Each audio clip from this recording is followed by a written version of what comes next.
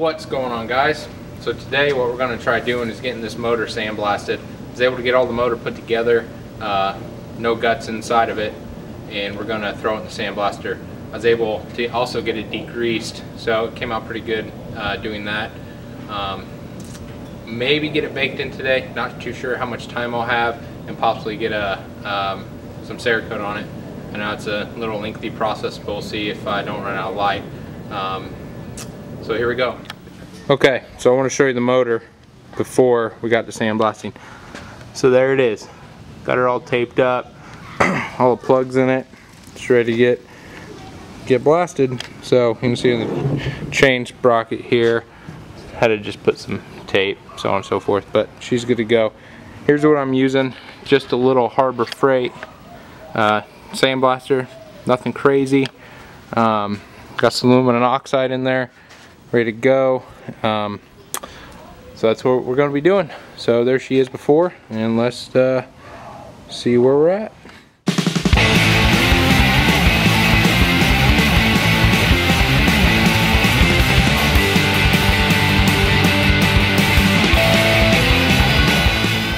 Alright, I think we're good to go. Let's see how she turned out.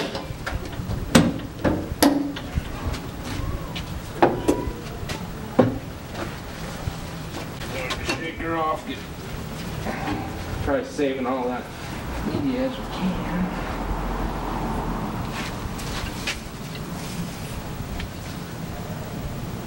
Looks pretty good. I ended up not doing the clutch cover because I am going to probably get an aftermarket one. This thing's has a lot of nicks and stuff in it, so I don't think it's real fixable, so I'm gonna go ahead and get an aftermarket one for that. But yeah, I'm gonna blow this off, get it opened up, and just make sure nothing got in it. If it did, what I'm going to do is get it cleaned out and get it ready for baking. It's getting kind of late, so we'll see if I'm even able to start baking it tonight. Alright guys, so we're about ready to start Cerakoting the lower bottom end of the engine. I was able to get everything apart. Had a little bit of sand and stuff into the engine, so I was able to wash all that out, air it out, and then took a little bit of Dawn soap and water and cleaned it all out. And then I was able to also get the unit baked to bake any oil or anything off there to make sure it's clean. I also went ahead and taped up, masked all the surfaces that I don't want painted off. I did not record that just to save you the hassle of me doing that. That is a pretty tedious job, and I doubt you wanted to watch that. So what we're going to do now is get it on a little homemade bench here, get that Cerakoted, and get it baked. The color I ended up going with was a Tungsten Grey, so I think it'll look really good, and we'll go from there.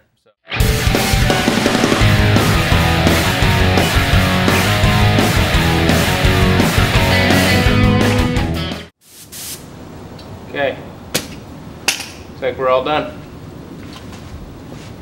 So what I'm going to do is I'm going to get these in the oven now. I got a little toaster oven over here warming up. So I'm going to get these in the oven and bake them at 300 degrees for an hour, and that should cure them. Alright, here we go. 300 degrees for an hour. Then I'll do the other two.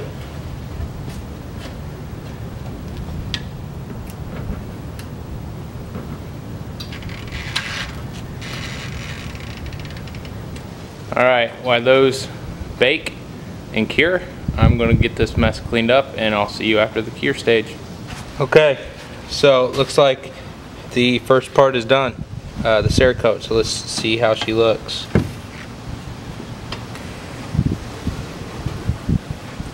Oh man, that turned out great. Okay, so what I've actually decided to do is the water pump cover. I decided not to Cerakote that the same color. I'm going to powder coat that black, as I have some black clutch and ignition covers coming, so I'd like that to match, maybe break up that tungsten color a little bit. So let me show you what I got going and what I've done to prep for powder coating this small part. So what I did was Here's the water pump, got it all sandblasted, cleaned up, as well as got some degreaser put on it so she's clean. Okay, so I'm about to hit this with the powder coating gun. I got it plugged in. All I gotta do is hit this to send the charge to it and start shooting. So what I'll do is zoom in and you can kind of see how she sticks to it and everything. You know, not too sure how this is gonna work. First time using this gun, so we'll see.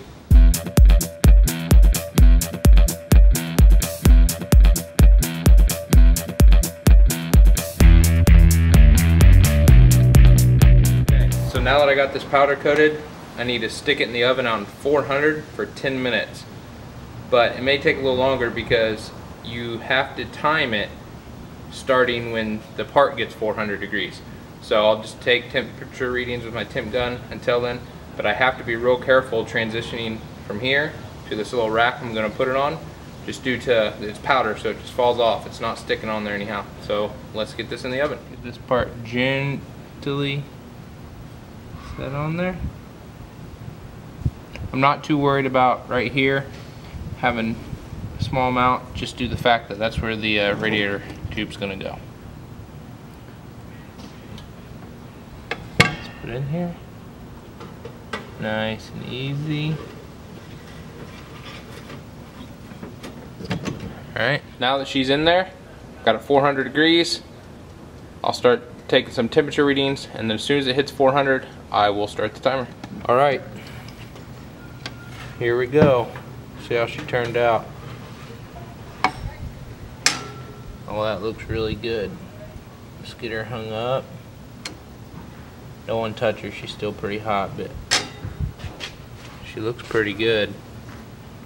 So we'll get her hung up, cooled down, and then I'll put her next to the other parts and we'll do a comparison, and we'll get the tape and everything off of her and go from there.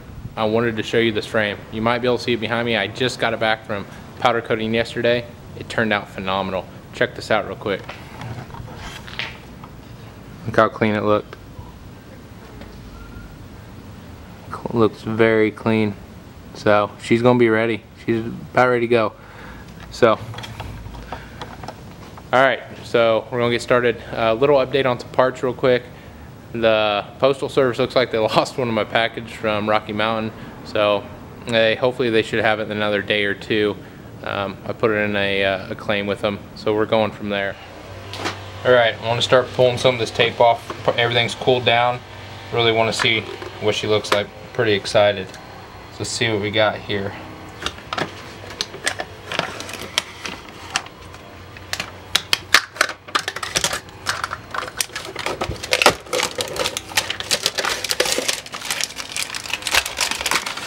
Looks pretty good.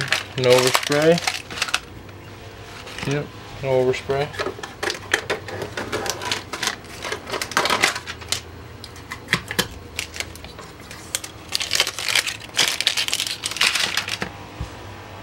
Wow, look how good that looks.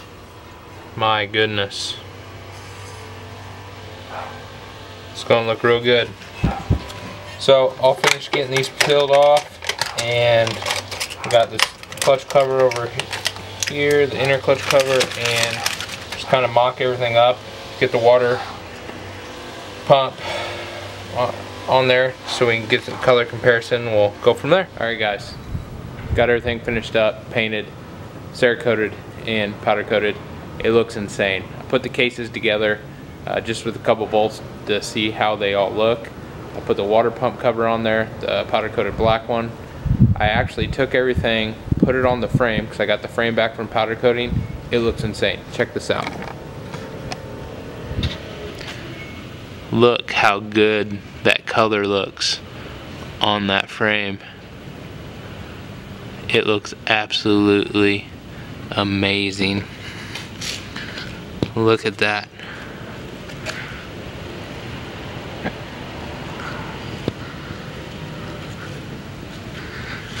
Look at that water pump color comparison. It looks so good. Really excited about that. Alright, that's gonna be it for today. Thank you guys for coming.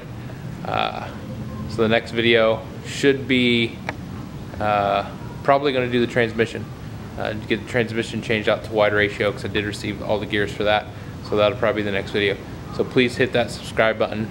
Please support the channel. I'd really appreciate it. Thank you guys, and we'll see you next time.